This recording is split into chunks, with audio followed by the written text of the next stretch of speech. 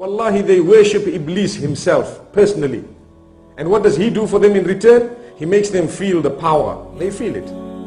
And he can toss and turn people who are standing in front of them just because they have sacrificed for him. So he gives them a power. And they become powerful, solid people, strong. They can control your mind because there is the life of the unseen that they have sacrificed for. So they will murder people and spill blood in order to appease the devil so that they can become people who can control.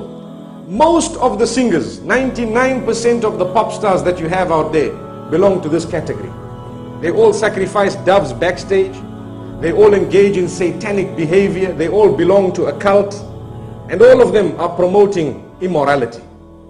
May Allah subhanahu wa ta'ala protect us. Their names are not fit to be mentioned in the house of Allah subhanahu wa ta'ala, but we know who they are.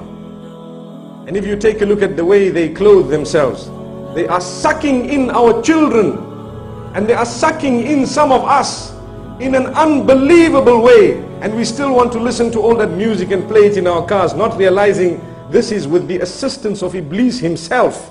And he is controlling our minds. And we appease ourselves by saying the lyrics are good. Na'udhu billah. Allah safeguard us. Those lyrics, for your information, are becoming dirtier and filthier and more satanic as days pass. And we are still allowing it to go through our ears. So imagine what will go through the ears of our children. And they will say, Dad, you're living in the 60s.